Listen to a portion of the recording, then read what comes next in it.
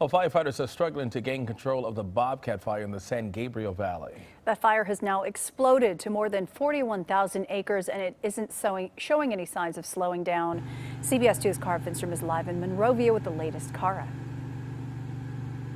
Continued concerns out here, Suzanne. One of the crews that's been out overnight keeping watch over homes is set up right behind us, and this crew actually came in from Thousand Oaks. Other crews are up at Mount Wilson, where yesterday flames came within 500 feet.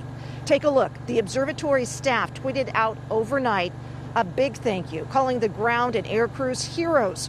They posted a shot as well of one of the Firehawk helicopters reloading with water. In addition to all the treasured telescopes and the rich history of this observatory, there is about $1 billion worth of radio and TV communication towers nearby, so crews remain stationed all around it.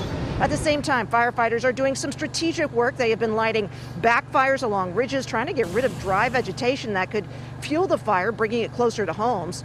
Evacuation orders remain in place for about 300 homes in Arcadia and Sierra Madre, with evacuation warnings in effect for Pasadena, Bradbury, and Altadena, and a new evacuation order added for folks living in a forested area near Angeles Crest North. Meanwhile, take a look.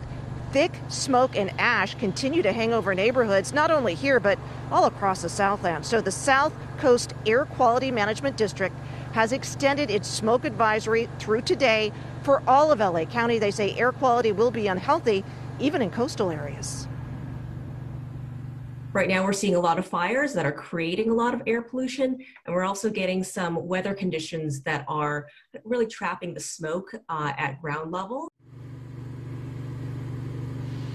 So if you can, they say, stay indoors as much as possible today. Suzanne, I mentioned the crew behind us from Thousand Oaks. We have been seeing them from all over.